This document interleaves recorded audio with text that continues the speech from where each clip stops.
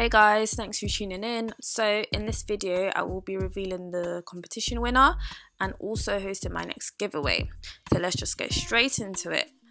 The winner of the competition and will be receiving the river curls is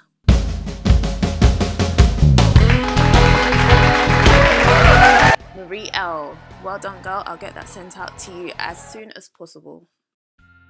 This time I will be giving away 5 bundles of the free spirited curls, which you guys also seem to really like. It comes in 10 and 18 inches, so I'll allow you to choose how many of each length you want. For this particular style in the video I did a vixen style, so she had some leave out, and as you can see her hair blended really well with it, but you can do the style without leave out as well. The texture is very soft. It's kinky curly, but it's not coarse at all. It does take maintenance if you want it to keep looking good, just as any other hair would as well. Yeah, if you have any other questions about the hair, just ask me, and anyone from anywhere in the world can apply.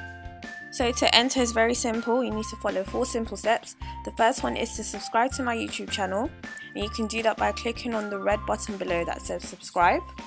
The second step is to like and share the original video on any social media platform of your choice. So this could be on your Twitter, your Facebook or your Instagram, and I will put the link for the video in the description box so you don't have to look for it.